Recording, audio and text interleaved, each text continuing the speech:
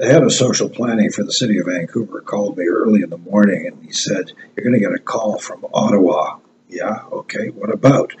Well, you know, the mayor wants those kids out of Jericho, and I told them if anybody could do it, it would be you. And so the health department federally is involved, so you'll get the call. I was mystified. What did I have to do with any of this, and how could I help? Anyway, so I got in the car and I drove over to the R.C.M.P barracks, which are right across from where all these hippies were staying. 1970, right? It's 1970.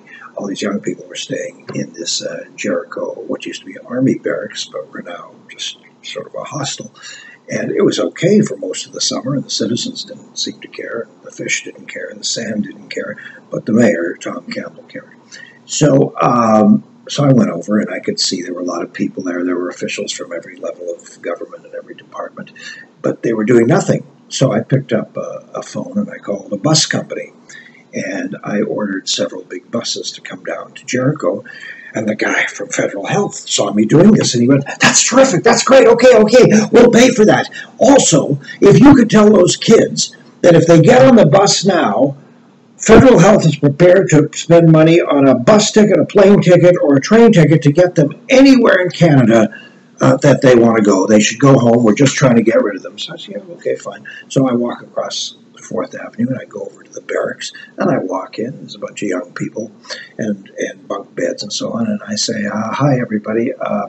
My name is David. I was just over across the street where at the R.C.M.P offices, and somebody is sending some buses around, and the Federal Department of Health is prepared to give anyone who wants it a free airplane ride, bus ride, train ride to anywhere in Canada because they want you the hell out of here." And out of nowhere, someone at the back yells, "He's a narc!" What? I said, "A narc? I run a residential treatment center here in town, and the last thing I am is a narc, okay?" "No, he's a narc, he's a narc." I said, "Hey, wait, kids, hang on a sec. The thing is, I'm like, I'm their age. I'm like 27 or something." So I said, "Look, the thing is, if you don't get out of here, they're going to come in and timber up on you. They're going to break heads, and the heads will be yours." No fucking way. That's not going to happen. Not with television cameras, not in a democracy like Canada, and so on. Okay, fair enough. But on Thursday, October 15th, 1970, 250 police and army units came in and physically removed 200 young transients. Many were seriously hurt. And this incident went down in local history and lore as the Battle of Jericho.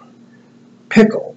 When someone warns you of imminent danger, probably a good idea to hitch up and ride the hell out.